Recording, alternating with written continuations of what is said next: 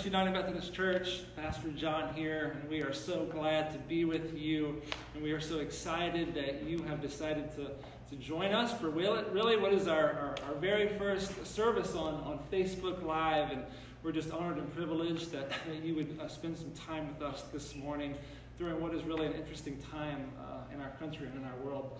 Absolutely. Yeah, right now in the time in our service, we're typically doing announcements. As you may have guessed, most of the things that you're used to happening aren't happening, at least here in person. We want you to know that we care about your spiritual growth. We care about your community of faith people together. And a lot of these opportunities that we do face-to-face so often are going to be done online. So make sure you stay tuned in here to the Facebook. Make sure you stay tuned to YouTube. There'll be more info kind of coming around, but we couldn't let a Sunday go by without gathering with our church family and worship. Even if we can't gather here in this building, we can gather online. Yeah, and we just want you to know that, during this time, we're continuing to hold you up in prayer. We want you to know that the church has not stopped. The church is not dead, and that God can still use these means during these times of uncertainty to reach people, to touch people, and to continue to advance His kingdom in the world. So we're just so glad that you have joined us. We continue to encourage you to join us as many Sundays as we need to do this. Continue to go online and look for ways that you can continue to be a worshipful community during this time. And we're so excited for this hour of worship. We're going to do opening scripture here. Josh is going to read for us, and then we're going to have some familiar songs for you, and we encourage you to sing along with as well with us as the best you can. We're going to turn it to Josh, and he's going to read opening scripture for us. Absolutely. Pastor John asked me to kind of share a scripture from my heart, especially during this time. And there's a lot of encouragement in Psalms, but I found a lot of encouragement from this verse in Isaiah. In Isaiah chapter 43, we're seeing the Lord talk to the nation of Israel. We're seeing Him talk about what's been done. We're seeing Him talk about who He is for them, how He is their Lord. He opened a way through the waters. He made a dry path through the sea. I called forth a mighty army of Egypt with all the chariots and horses, and I drew them beneath the waves, and they drowned. We're talking about the exodus of coming from Egypt. And then in Isaiah 43, verse 18, he says, but forget all that. So in other words, take pause. It is nothing compared to what I am going to do. For I'm about to do something new. See, I have already begun. Do you not see it? I will make a pathway through the wilderness. I will create rivers in a dry wasteland. And as I look at that scripture and I let it meditate in my heart, I'm just saying, in this time, how beautiful it is that there has been a way made for us to worship. That there has been a way in this place where we feel so alone. I know that in my house, as we have been a family of four, that we have felt isolated. We felt distant. But there's a way that we get together and worship. And so like Pastor John was saying, I encourage you this morning to worship wholeheartedly with us. Man, I know it's tempting for me if I watch church online. It's tempting for me to kind of scroll around Facebook. And I encourage you, just back that computer away. Just let it play. Put it on the TV if you need to. Put that phone down. Put your magazine down. Put whatever's in your hands down, because if we're going to gather and worship, God has made a way for that to happen. Sing as loud as you need to in your living room, man. Make sure your neighbors can hear you, because we're coming together as the family of God here in this place today. Even though we can't physically be together right now because of what's going on in the world, God says, I'm doing a new thing. I will make a pathway through the wilderness, and I'll create rivers in a dry wasteland. So even though we're not here all together, we're not giving each other hugs, we're still a community. We're still a faith body, and we're so excited for you to join us this morning. And so with that being said, we're going to go into a time of worship. We've got some awesome people with us. We've got our pianist, our flautist, and our singer. We got Jeff, Susie, and Miss Laura. And so please join us as we sing together. These hymns should be familiar to you. Amen. Good morning. We're so happy that you are joining us in worship wherever you were at this morning.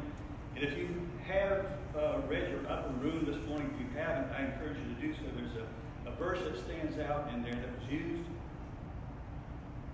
from Psalm chapter 3, verse 3. It says, "But you, O Lord, are a shield about me, my glory and the lifter of my head." And knowing that the Lord is still in control and always will be in control, we can sing together from where you are at, "It is well with my soul."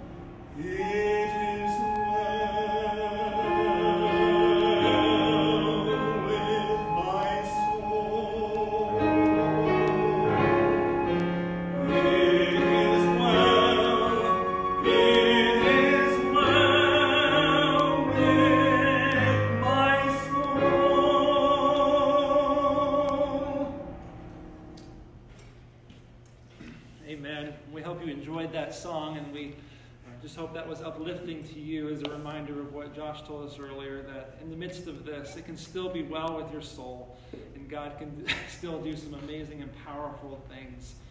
We're going to go out now into this giving moment, and while we can't give here in the church, we just want to remind you and encourage you that you can still give during this time. You know, even though the church is not functioning as it normally does, we still need your support. We still need your tithes. We still need your prayers. We still need your best offerings. And so we just want to encourage you to remember to do that throughout the week. You can mail in your checks.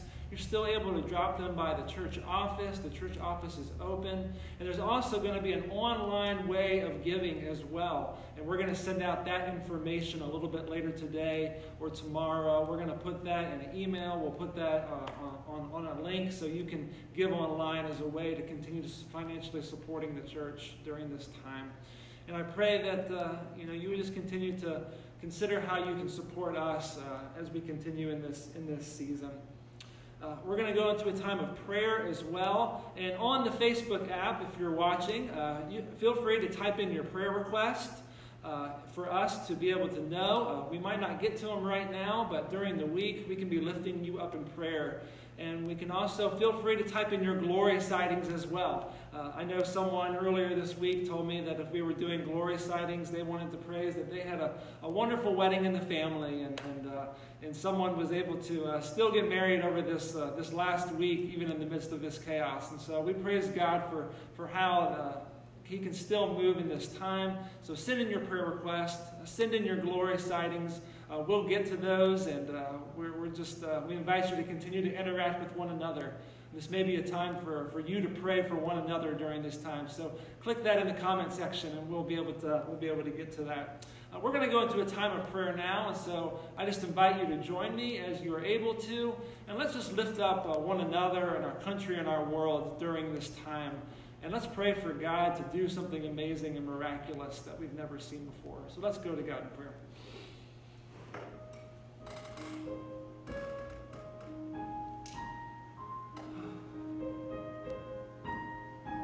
Lord, these are unprecedented times.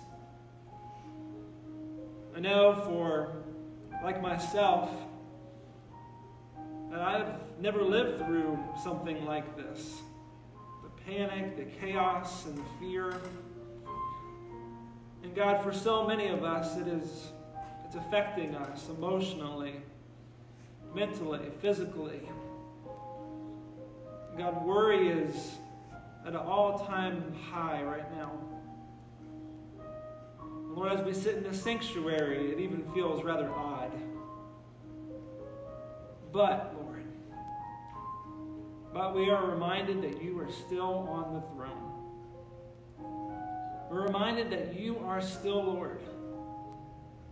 And knowing that, having that comfort, having that peace, transcends all worry, all anxiety, and all fears that we might have during this time. That God, even though we cannot worship physically together, we know that nothing, no power in heaven or hell, God, nothing in life or death or principality can stop your church from continuing to be who you have called us to be. And nothing, Lord, can separate us from your love. So we pray for that, Lord, in this time and in this place. God, we pray for our medical workers, for our doctors, for people in the hospitals who are dealing with this in the most dramatic and tangible and real ways. We pray for our first responders. We pray for our government officials. We pray for those who are in charge of making those extremely difficult decisions about how to best deal with this coronavirus. And we ask that you would give them the wisdom and the strength and the courage to do what needs to be done. God, I step out in faith, and Lord, I pray that you would end this. That in the name of Jesus, in the name of the Father, Son, and Holy Spirit, the creator of heaven and earth, who is over all and in all and works through all, that we would begin to see an end to this. That you would start to provide healing, Lord. That you would make a way for the fears and the anxieties and the worries that are so prevalent now. You would make a way for those to cease. And God, I pray this would be a reminder of how much we need you as well, and how much we need each other. Lord, it's in these times when it's extremely tempting to isolate, and God, I don't believe that you call us to do that. But I believe that you call us to continue to carry on as a community of faith, as people, whether it be online, or telephone calls, or notes, or chat rooms, or online groups. God, I pray that you would still remind us that we can be together and we can be with one another. So we ask in the name of our Almighty Father and Lord Jesus, that you would come in the midst of this. You would give us peace that we cannot find anywhere else but in you. And we would hold on to the hope that you have given us. And we would pray together as one community, the prayer that you have so faithfully taught us to pray as one. And I invite you at home to pray this along with me, our Lord's Prayer. Our Father, who art in heaven, hallowed be thy name. Thy kingdom come, thy will be done, on earth as it is in heaven. Give us this day our daily bread, and forgive us our trespasses, as we forgive those who trespass against us. And lead us not into temptation, but deliver us, Lord. Deliver us from evil. For thine is the kingdom, and the power, and the glory forever and ever. Amen and amen.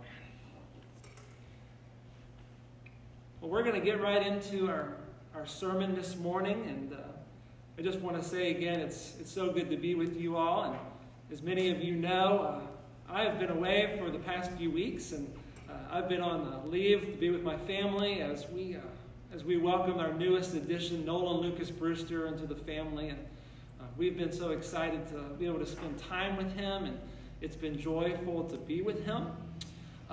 And I thought I was going to get to come back and worship with my church family after being away from these 3 weeks. But as it turns out, it's just not possible right now. But I'm reminded that, as we talked about before, that nothing can really stop the church from meeting. Nothing can really stop the church from happening, because wherever God is, wherever two or more are gathered, that's where we can find God in our midst. And so I'm with you today. I am in church with you today. And I am so grateful to be a part of your lives and in this community of faith with us. Right now, we're in a season of Lent. And in First Monticello, we have been working on a sermon series, or we've been going through a sermon series called Giving Up. And during Lent, we've been exploring really these different themes in our lives as ways to give up our lives for the sake of God, to draw closer to God. Lent is often a practice where we will fast, or we will give up something in our lives in order to be able to surrender to God in real and tangible ways. And we see Jesus do this in the beginning of his ministry when he fasted for 40 days and 40 nights as he began to prepare for his public ministry. We see Jesus give up his life on the cross, a sacrifice on the cross. And so we're reminded during this Lent season that when we give up our lives to God, we draw closer to God. We take on more of the cruciform lifestyle of Jesus. And so Lent is very powerful for us, and it's a healthy reminder for us of what Easter is all about. In today's lesson, we're going to talk about something that's probably really hard for a lot of us to give up.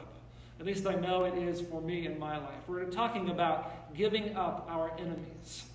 Giving up our enemies. And so I'm going to say a prayer for us as we begin, and then we're going to jump right into our lesson in our sermon this morning. So let's go to God in prayer. Lord, we are reminded that during this Lent season, we're called to give up. Give up our fears, give up our anxieties, give up our expectations, give up control. And God, today we're going to learn a little bit about what it means to give up our enemies. So would you help us with this, Lord? Would you remind us that it is love that will truly get us through this season and every season of our lives. So come, Lord Jesus, come. It's in your name we pray. Amen. So when I think about giving up our enemies, one of the first people I think of is Dr. Martin Luther King, Jr. He's probably one of the most well-known people in the history of our country, if not the world. During his short life, Dr. Martin Luther King provided a tremendous amount of hope and healing and an ethic of love for us, especially in the midst of a very broken and fragmented nation. Really, through his inspiring speeches and his words, we were reminded that love is the way for us. That as a people, as a nation, if we don't grow in our love, we stand little chance of growing together. And if you read any of his letters, if you read any of his sermons and listen to any of his speeches, it becomes very evident that Dr. Martin Luther King, he not only believed this mentally, but he lived it out in his life. This was the ethic of his life. I've read a biography or two about Dr. Martin Luther King, and one of the most amazing stories that I've heard about him was a time when he was actually in a bookstore and he was nearly stabbed to death. He was at a book signing and he was signing a book for some people, and a person came up to him and asked, "Are you Dr. Martin Luther King?" And he said, "Yes, I am." And the individual took out a letter opener and stabbed him in the chest. And when he was rushed to the hospital, the doctor said that if that letter opener would have gone a millimeter or two in any different direction, then he would have never survived that incident. He would have never made it to the hospital alive. He would have bled to death right then and there. And I think many people would probably think that this incident probably would have caused a lot of hatred, a lot of anger in his life, a lot of resentment towards the other. But we know that his life, and in his life, he continued to preach this ethic of love for God and for his neighbor. And we see this over and over again in the Gospels. In fact, Jesus takes it to an even further level than we probably aren't comfortable with. Jesus says that you have heard that it was said to love your neighbors and hate your enemy. He said, but I tell you, I want you to love your enemies and pray for those who persecute you. To love your enemies and pray for those who persecute you. Wow. It's an amazing command, and one that I don't think we're very good at. You see, if you're anything like me, you're probably thinking, now why did Jesus have to go and say that? Gosh, it's hard enough for me to love those people who are in my inner circle, or the people that I associate with every day. How am I supposed to love my enemies? In fact, if we were to take a poll right now in the Facebook Nation and really in our church community, I imagine that there's at least one person in all of our lives that we just have a really difficult time loving. It might be a family member. It might be a relative. Maybe it's a friend or an acquaintance or someone that we just have to see a lot.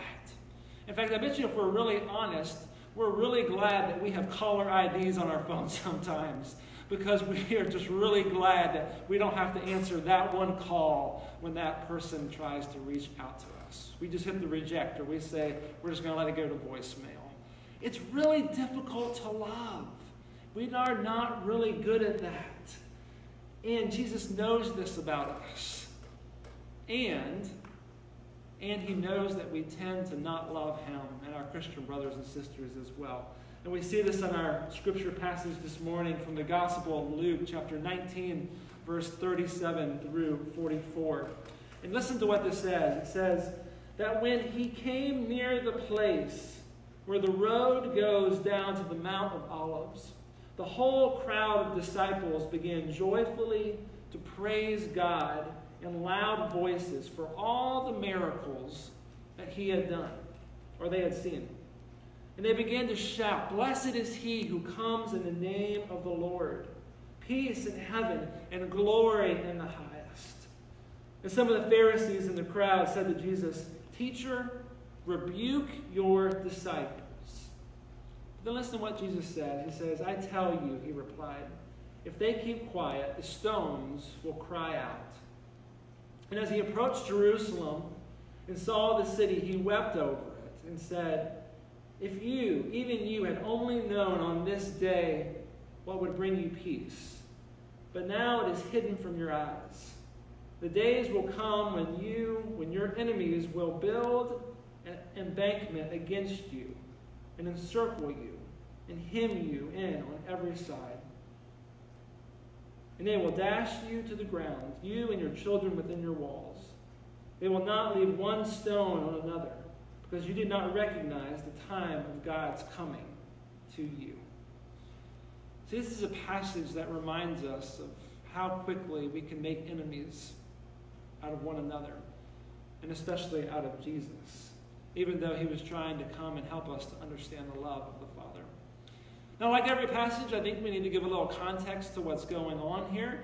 Jesus is just entering into the city gates of Jerusalem. In fact, this is right before the Passion narrative, when Jesus is going to be turned over to the officials to be hung and crucified on a cross. And Jesus, in some text, is riding in on a donkey, and so we know we're getting really closer to this Easter season. And the disciples are shouting, "Blessed is he who comes in the name of the Lord. Hosanna in the highest." In other words, they're praising Jesus because of who he is and what they have done for the people and what they have done for the nation. And the text says they're praising him because of all of his miracles that he's done, all of his healings that he's done, all of the good works and the good deeds that he has done, the ethic of love that he has shared amongst the people. He's expanding the kingdom of God by sharing this radical notion of God's love for the people. And we see Paul talk about this in his letters when he says it's neither nor slave nor free person, Jew or Gentile, male or female, all will experience the love of God. And that's what Jesus is doing by performing these miracles and these healings. He's expanding the kingdom in these radical ways. And guess what? The Pharisees don't like it one bit. "Teacher, order your disciples to stop," they say. "Teacher, tell your disciples to stop praising you because we can't stand it."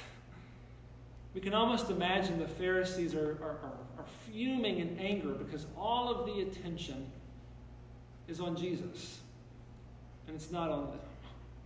How often do we resonate with that?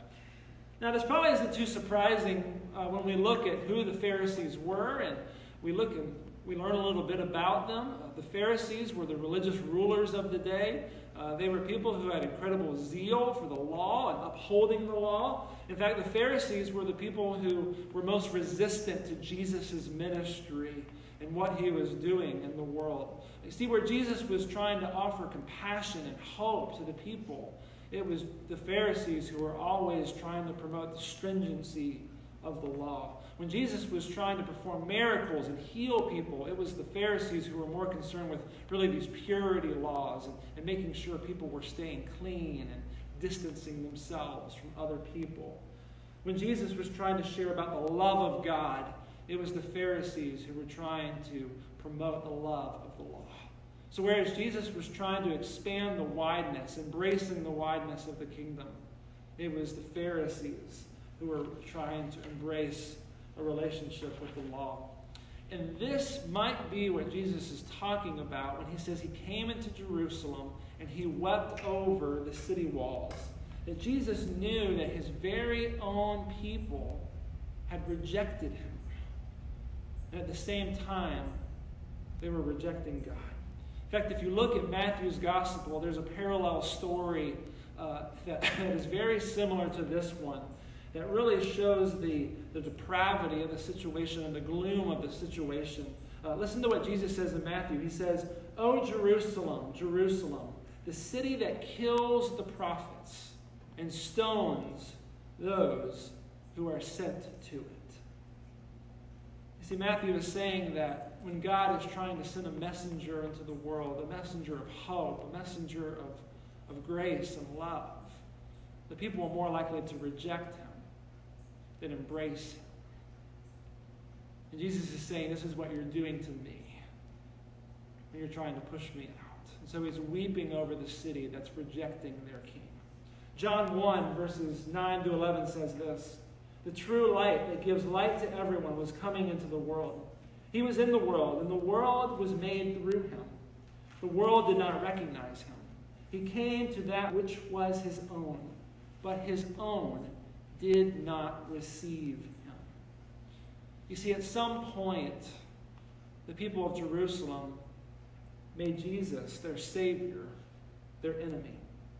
It became easier to crucify Jesus than to worship Jesus. And whether we want to admit it or not, we tend to do the same thing.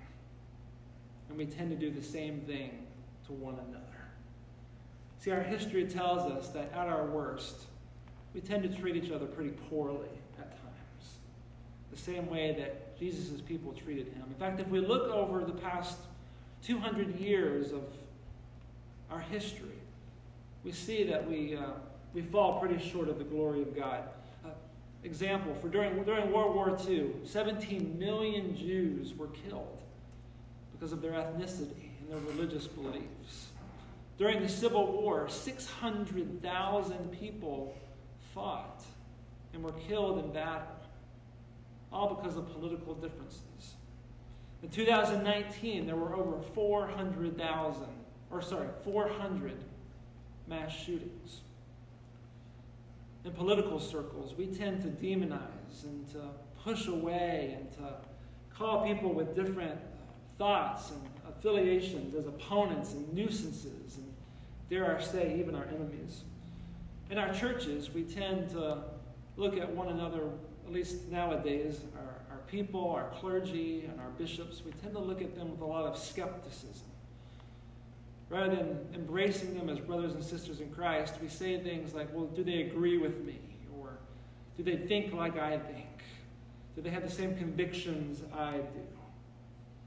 If they don't, then I must oppose them, or I must resist them, or I must fight them. And I got to admit, I've done this as well. I've been on the receiving end of this as well. I remember one time I was in a small group, and we were discussing a hot topic of the day, and I was in a group of people, and we were talking about just one of the hot topics of the day, and we were all going around sharing, and I shared some of my thoughts about it. But I remember at the end of sharing that I told them, no matter where we fall in this, I have a tremendous amount of respect, and I can always respect the person's opinion and their beliefs, and I still believe there's room where we can be a community in the midst of this disagreement. And without missing a beat, this person kind of crossed their arms like this, kind of gave me that snarl, and he looked at me and he said, I can't respect any man. I can't respect any man who disagrees with me about this issue. And it was right then and there, I felt it. I went from friend to foe. I felt like I became his enemy. And it just reminded me of how easily we can do that, how we can turn friend into foe, family member into rivalry, brother and sister in Christ into our enemies. But thank goodness, the story tells us, that this isn't where it ends.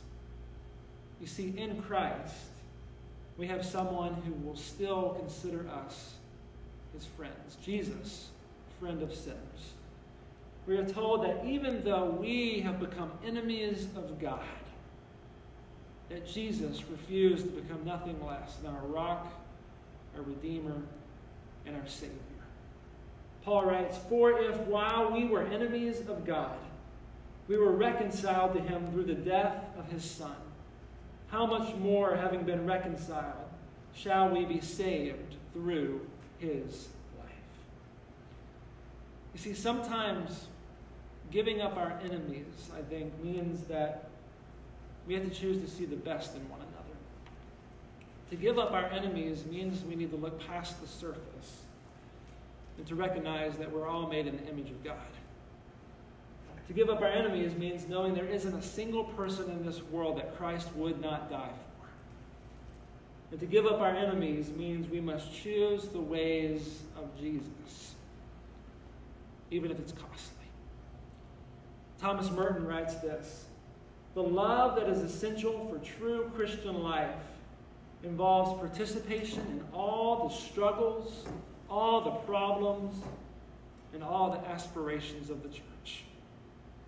Let me say that again. It involves participation in all the struggles, all the problems, and all the aspirations of the church. So I want to ask you today, friends, what does it look like for you to give up your enemies? What resentment do you need to let go? What battle do you need to stop fighting? How can you begin to be an agent of healing and reconciliation in your life? How can you love the people that Jesus weeps over and that he desperately loves? You see, I'm reminded of something, that Christianity is the only religion in the world that calls us to love our enemies. It's the only religion in the world that calls us to love people who are our enemies. And in this light, when we do that, I have discovered something amazing, that Dr. Martin Luther King's truth and his ethic of love, when we love our enemies, becomes really real for us. He said that hate is too great a burden for us to take on. And so it's better for us to simply just love. So I want to encourage you today to love. And I think if you do that, you'll find that your life is a lot more joyful. Thanks be to God. Let's pray. And so, Lord, we come before you now, and we're reminded that you have called us to love extravagantly in this season. Lord, to love those who are different than us, to love those who are our enemies. And God, even in the midst of isolation and distancing and quarantine, God, we still are called to find ways to love one another. So would you help us to do that, Lord? And would you show us that extravagant love that we have all been invited to receive through your Son, Jesus Christ. Amen. Well, we're going to turn now to our closing hymn. And it's a song that's familiar to many of you. We're going to sing Amazing Grace together this morning. So I invite you to sing as you're able. It's going to be 4 verses of Amazing Grace.